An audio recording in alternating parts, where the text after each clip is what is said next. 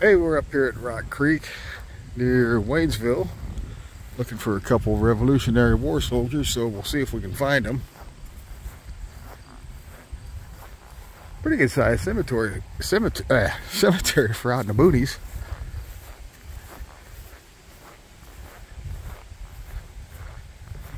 Yeah.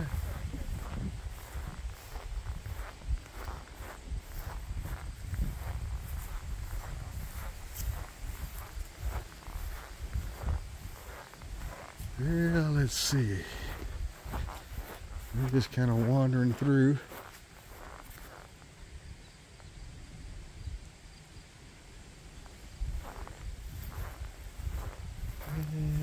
Yes, let's go over here.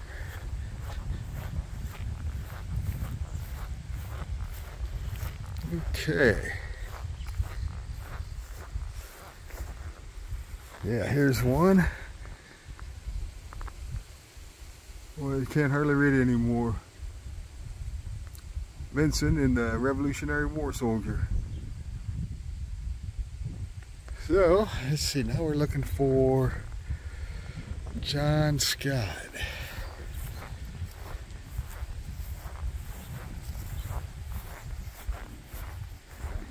I have my wife and grandson helping.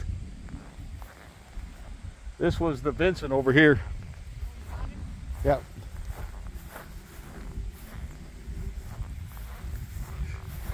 So, on we go.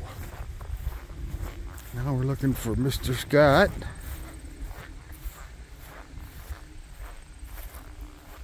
I always hate to see this kind of stuff here. Tombstones, headstones that nobody knows where they go. 1862.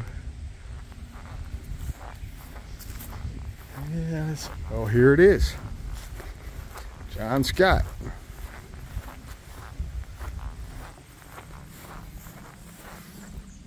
May 30th, 1763 to 1847.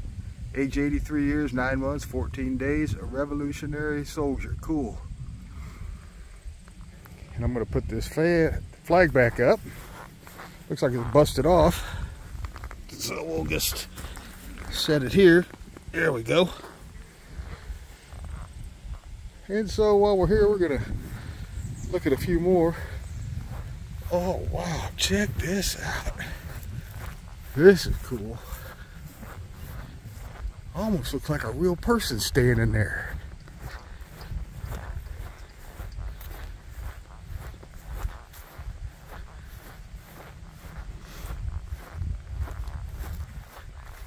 Look at this.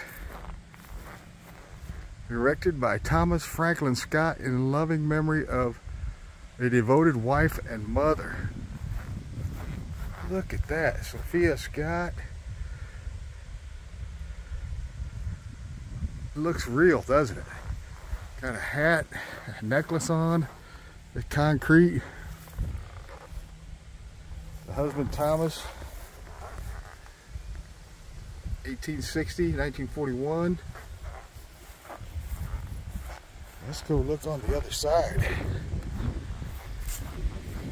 Ah, nothing on the other side. There's one picture of family. And that is a Bernice Scott Ives.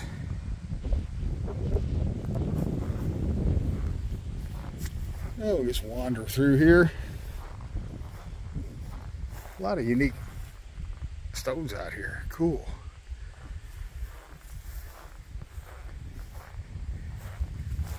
But that by far, with that lady, that is very cool. Never seen anything like that. And we're kind of in a newer part over here.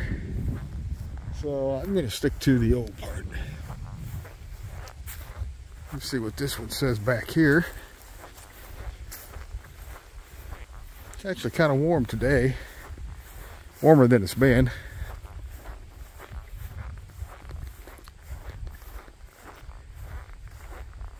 Let's see. This is James land. 1868, was only 26 years old. And he was born in 1860, was 48. That's the thing with these old ones, a lot of them you can't read. Been here 100 and some years. Yeah, there's some there that's fallen over.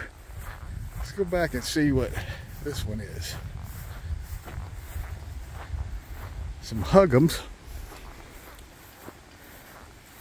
Now there's a Huggum in Bloomington that was a Revolutionary War soldier, was 101 when he died. This is Andrew, was 52, died in 1887. And this is Andrew, died in 1888. This was his wife, Mary. And over here, let's see, she was 31.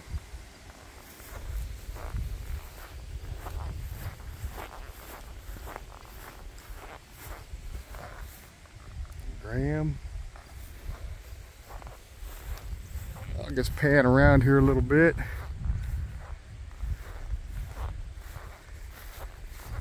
So it's a really nice cemetery.